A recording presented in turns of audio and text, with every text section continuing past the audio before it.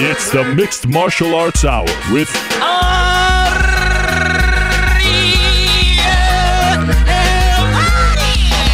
the Mixed Martial Arts Hour back in your life on this Monday, June 27, 2016. Hello again, everyone. I'm Ariel Helwani inside our New York City studio. Great to be back doing the show this week with a heavy heart. Late last night, we found out that former UFC fighter and proud Canadian Ryan Jimmo tragically passed away in what police are calling a hit-and-run accident. Not a lot of details, but just horrendous news. And goes without saying that our thoughts and our heart is out with his family right now, because that is just horrendous. Great guy. Remember him fighting at UFC 149. What a great debut that was against Anthony Perosh. What a great post-fight celebration that was. Just tragic news, and hopefully whoever was responsible for this disgusting act will be brought to justice. But for now, we just wanted to mention the passing of Ryan Jimmo and say that we are certainly thinking about him on this Monday morning. So we do this show with a heavy heart. There is, of course, as always in MMA, a lot to discuss. We have a loaded lineup this week, and we've got a lot of fun guests. So let's get right into it. 4:10, we're going to be joined by Michael Chandler. He is stopping by. Big win for him on Friday in Bellator. At 2:45, we're going to talk to Mickey Gall in studio. Mickey Gall is going to be joining us in studio, talk about his fight against CM Punk at UFC 203. Our own Chuck Mindenhall at 2:25 will stop by. He was in St. Louis for Bellator Dynamite 2. Talked to him about that. 2:05, TJ Dillashaw will stop by to talk about his fight against Rafael Sunsao at UFC 200. Sage Northcutt stops by to talk about his fight at UFC 200 as well. And at 1:25, we'll talk to Wonderboy Thompson about his big win over Rory McDonald last week. But first, let us go to the phone lines and welcome in my good friend, a man who was victorious on Friday in St. Louis, had a big win over Satoshi Ishii. The one and only Rampage Jackson is on the line. Quinton, how are you? I'm good, man. How you doing, man? How you doing? I'm doing great. Congratulations on the win. Nice to get back on the winning track. Nice to get back in the cage. But overall, now that you've had 2.5 days or so to digest it, were you happy with the fight? Were you happy with your performance? No, man. I'm be honest, man. Like I just watched the fight last night at my mama's house when I got home to Memphis, and you know me. I'm never happy with my performance if it's not a super exciting fight. That fight was nothing more than a damn chess match. I don't like to study my opponents and stuff like that. I like the part of fighting where I got to figure out my opponent, but I just wish that other fighters shared the same level of intensity and excitement of exciting the fans as I did. But I'm not taking anything away from Ishii, even though I don't respect him for the way he fought. But he fought a smart fight. It was really smart. He stayed away from me at the right times, and he crowded me and got super close to me at the right times. And I watched him like, man, this dude really studied me, and he fought like a real smart fight. So if you say he fought a smart fight, why don't you respect him? Isn't the point to fight a smart fight? Well, I don't respect him because fans don't really care. So most fans don't really care about like MMA. We didn't like we blew up, right? We like more popular than boxing because in the beginning of MMA, two guys got locked in a cage and they went out there, went toe to toe, and to see who martial art was better and which warrior was better that day. It was about fighting and stuff like that. So I know he's a judo gold medalist and that's his strong point, which I understand it. But after the fight, I showed him kicking Fajita in the head, punching Fajita. So he knows how to throw punches and stuff like that. It's just like, he just wanted that win. And sometimes guys, they just want that W that they don't care how they get it. But me, I want the W, but I want to do it excitingly. So I want the fans to feel like they got their money worth when they pay for their ticket to sit down in there, or some fans travel to the place, they get a hotel, they buying beer. I want them to say, you know what, I got my money's worth for this fight. You don't want fans to walk away and sound like, man, that main event sucked. Okay, so you talked afterwards about ring rust. This has become a hot topic in MMA because Dominic Cruz keeps saying that ring rust doesn't doesn't, mean anything, that it doesn't exist. And you said it's a real thing, that it affected you. Did you feel off because it had been, 14 or so months since your last fight? Did you actually feel that in the cage, like you weren't yourself? Well, I can understand how he said ring rust really don't affect it, because it's all, honestly, it's all mental. You know what I'm saying? If you mentally strong and you feel like, oh, ring rust not going to affect me, then it shouldn't. But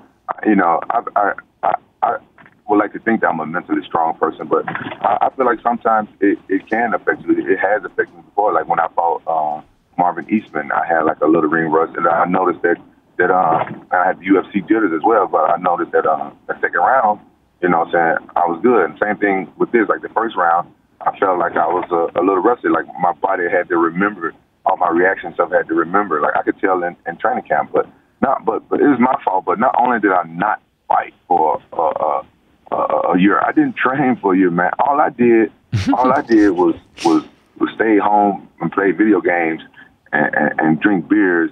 And back then I had a girlfriend before you screwed that up, and I was just humping on my girlfriend all the time. That's all I did. I was humping on my girlfriend, playing video games, not training, and that made me even more rusty because I wasn't training. It's my own fault. Okay. I really enjoyed humping my girlfriend when I had one. But so this is on you though. You're owning up to this. This is your fault that you were not training. Yeah, it is. It is my fault because my team was in England, and this before I started training with Tiki, so I really didn't have people to train with. That's back when I had my own gym, and people at my gym, they were just like normal gym goers. There wasn't any fighters or anything at my gym, and it was some little guys there. So I was trying to train with them, but it was like it wasn't the same. So I just played video games and humped on my ex-girlfriend, the beautiful one that's real nice, that used to clean my room and give me a bath and all that stuff. After the win, I was wondering if maybe she reached out. She's like, you're famous again. People love you again. Did she? Nothing.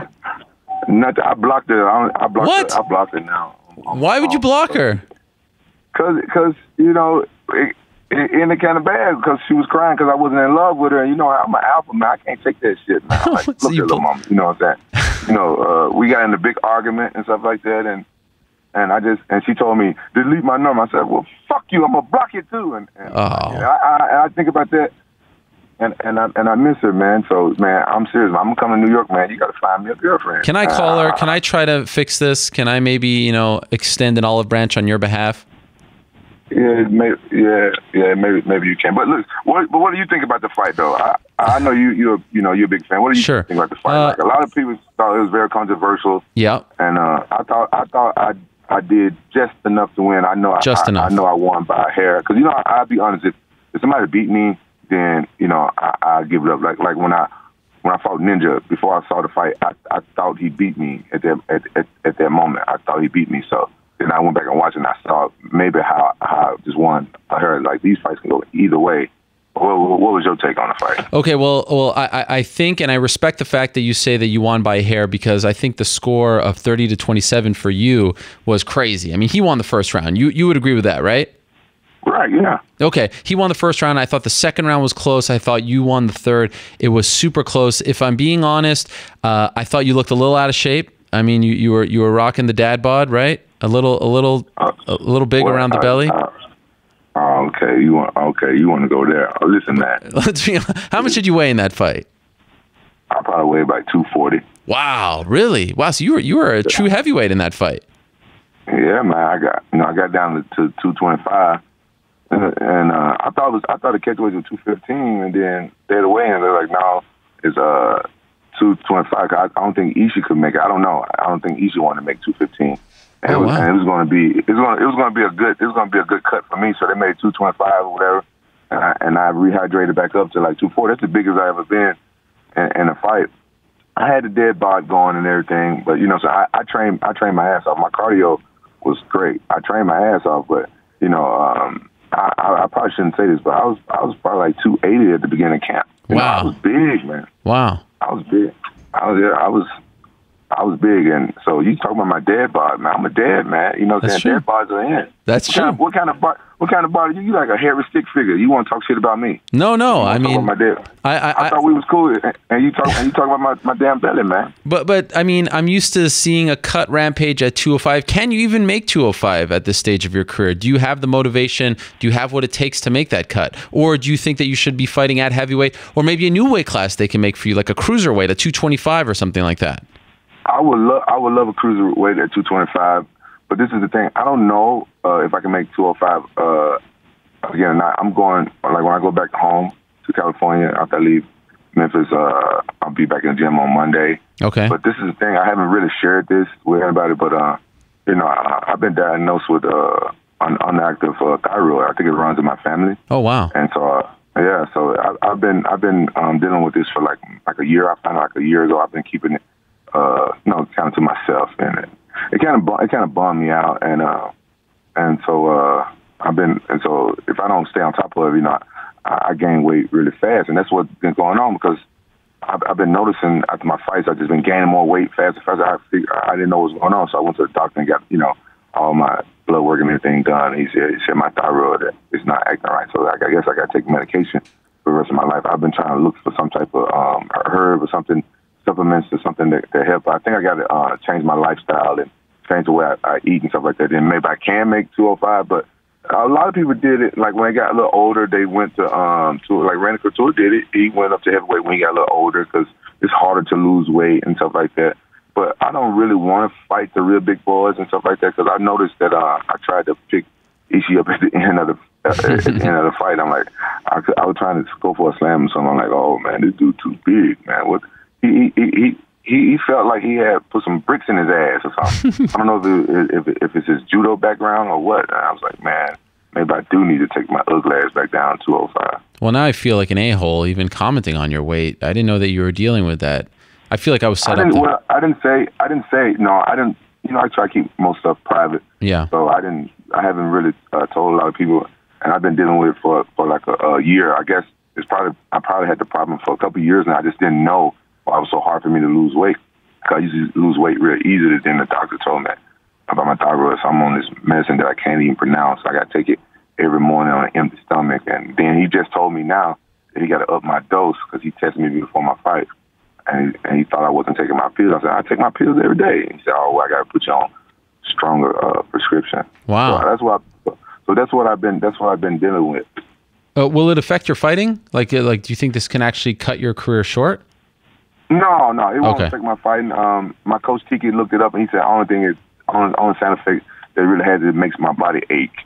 So when I'm training and stuff like that, I have like little aches and stuff like that. But I'm a soldier. I train through that. Sure. I've been training through injuries and stuff like for the last 8 years of my career. So is that why? I mean, did you feel, again, from an outsider's perspective, because you asked me about the fight, it felt like you were a little flat-footed as far as your attack is concerned. Like you weren't as spry on your feet. Is that an accurate assessment of the fight? Yeah, you know what? I was really cautious because of I just knew that his judo was dangerous, and I just didn't want to get too overzealous and move around. You know what I'm saying? I just really wanted to win. I wanted my first fight back in a year to win. Like most of the ring rust is in your head because I was like, I didn't want to make a mistake, and especially after he like dominated me on the first round. That's the last thing I want to do is jump in there and get taken down, and he just hold me down. Right. It's really hard to fight somebody that's not fighting, to just have a certain agenda to just hold you down and run out the clock. So you just got to be really smart and try your best not to get in those bad positions. Now, what was it like being back in Bellator? Because obviously you went through that whole thing. Like, did you feel like you were home? Did you feel welcome? Was it awkward at all? What was it like for you? Man, to be honest, man, this is my first time like working with Scott Coker, fighting for him and everything. And man, they took care of me, and I have to say this fight they took care of me better than Pride and UFC. Wow. Combined. I'm not gonna lie. It seemed like they were just happy to have me back. Water was on the bridge, and it was a very positive environment and stuff like that. So I was happy. They could have They could have sent some girls to my room after my fight, stuff like that. But they Nothing? did everything but that.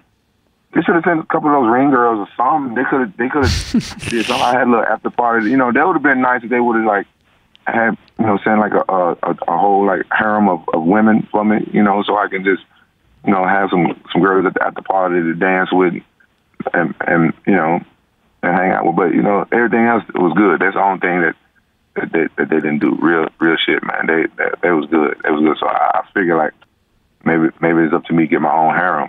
Well, I was picturing your after party. I wanted to know if at 38 years old, you're still doing the after party thing. You just turned 38, by the way, last week. So happy birthday again to you. Belated happy birthday. I pictured just you and Tiki in the room, just eating pizza, maybe playing some video games. I mean, are we really going all out like we used to? Dude, man, age ain't nothing but a number for me, man. I'm a big kid, man. I don't think I'm ever gonna change. I probably do need to be that old dude in the club. You know what I'm saying? Trying to pick up on 25-year-old girls. I don't know.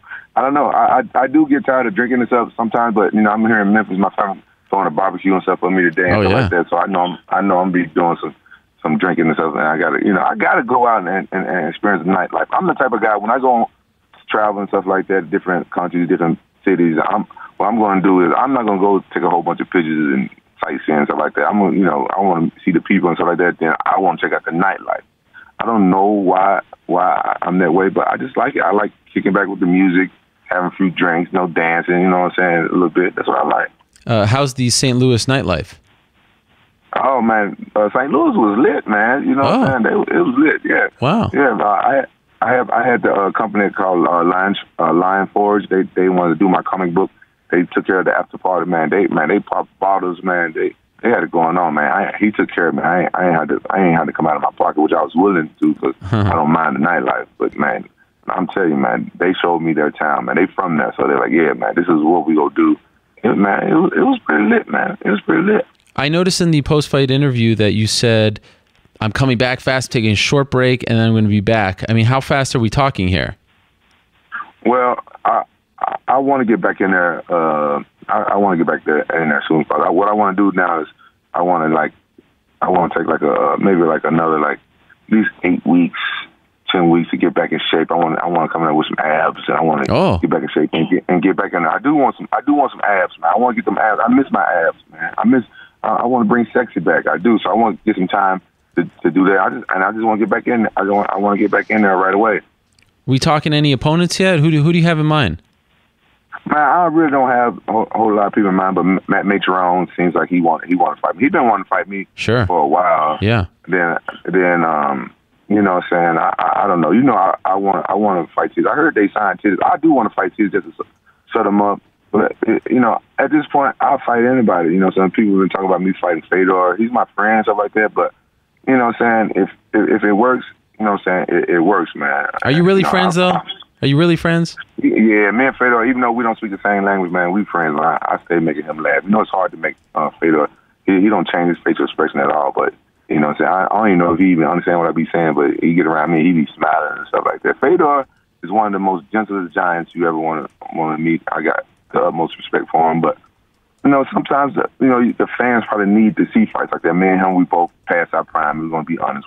We're older and stuff like that. And those are the type of fights that maybe, Bellator and stuff should put on. Like when guys get over a certain age, maybe we should fight each other and sometimes not always fight like the young up-and-coming hungry guys. And this way you get more exciting fights. I need to be a promoter, man. I need to start promoting some fights, man. If I'm trying to tell you, if I was a promoter, man, I would be putting on I think I would be the best matchmaker. I'd be putting on the most exciting fights because take nothing away from Bellator, it's cool, but I wouldn't put a fighter like me against fighters like Ishii and guys who going to be fighting scared. He even said that he was scared, man. Fedor wouldn't be scared with me. Matt Mitrione wouldn't be scared to fight me. Those would be like stand-up wars. But I think I'll get Mitrione in the first round because y'all saw him get dropped. I don't know how he even got out of that. I don't even know how he got out of that first round. He was lucky, man. You know what I'm saying? Fedor, he fought Fabio Mabababo, and Mabababo, you know what I'm saying, surprised, shocked the world. So I'm judging this stuff off that. Like, I think with those two exciting fights. And Titties, I would just destroy Titties and I will speed bag his titties while I'm kicking his ass. Oh, again with this? Doing stuff like that. Please no Tito fight. Please no Tito fight. I don't want to see that. I said titties, not Tito. No, but I'm just saying, because I know this Tito thing came up on Friday all of a sudden out of nowhere. I mean, I feel like we've kind of been there, done that. Let's move on from that. I know Tito don't want to fight me. Me and Tito are still great friends. Yeah. Tito don't want to fight me. I don't want to fight Tito. And once I heard Tito hurt his neck and stuff like that, I couldn't possibly go out there with the full intent of power and stuff and punch Tito in his jaw with me thinking like there's any chance I can hurt his neck. You know what I'm saying? So I really don't want to fight Tito. But what I would like to do though, I would like to do like a wrestling grappling match with Tito because he submitted me a few times back when we were training with triangle choke and stuff like that. Oh. And I haven't had a chance to submit him, and I've been working a lot on my ground, so I kind of want to pay him back. I would do something like that, but I don't really want to fight Tito. But then I kind of want that. And then Bellator got that kickboxing and stuff like that. Oh, you want that? Yeah, man. I like stand up. I might want to do some kickboxing. I really want to do some boxing. Like there's a lot of stuff out there that I can do. There's a lot of good fights out there that we can do. When's the last time you threw a kick in a fight? Serious question.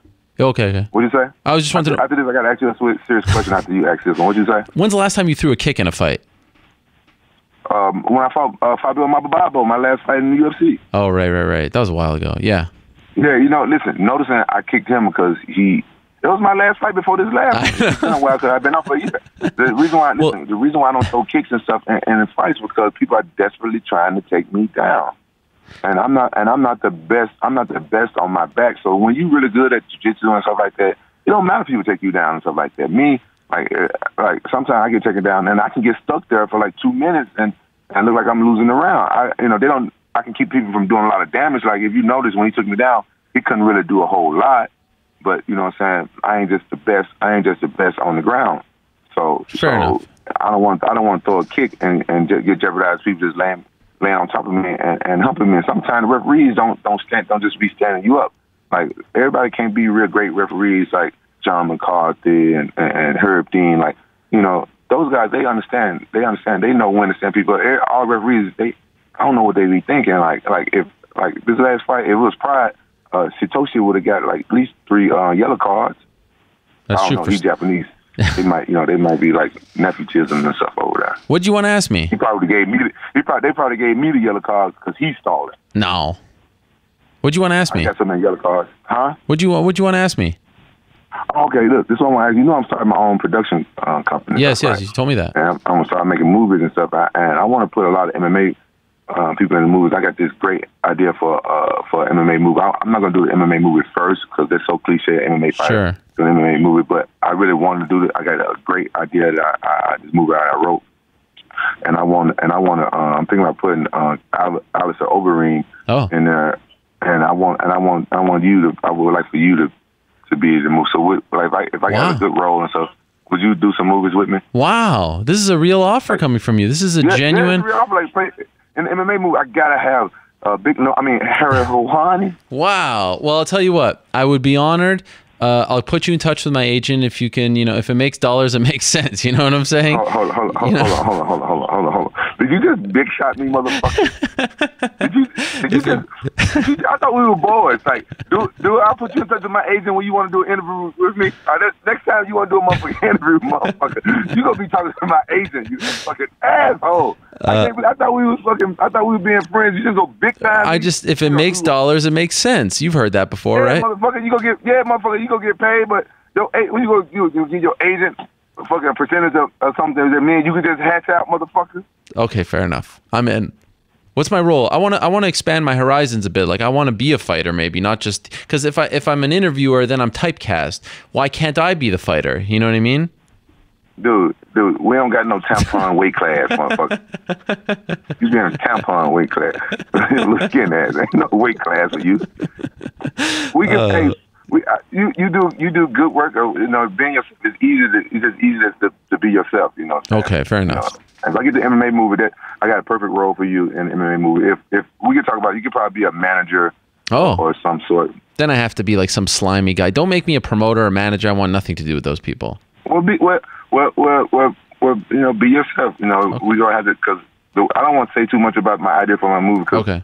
because no one has ever made a MMA movie like this the way I imagine it. So I want to keep that secret, and I really want to do this MMA movie. But I got a lot of different projects in mind, but I want to put a lot of MMA fighters, and a lot of other people and stuff, a couple of my active friends and stuff, and I just want to make dope movies, like cool action comedies and just dope ass movies, and this MMA movie will be off the chart. Okay, I'm in. Let's talk offline, right, as they say. For now, right, don't big time me. I won't. We got to run. I appreciate the time, Quinton. Congratulations on the win. I appreciate you most importantly being honest with your assessment of the fight. And I look forward to seeing you back, and I look forward to seeing the abs back, because I mean I was searching for them and I couldn't quite find them. So your mama. Much love, Quinton. Thank you. Congratulations. All right. Take care, brother. Okay, there he is. Rampage Jackson stopping by. Congratulations to him. Nice win over Satoshi Ishii.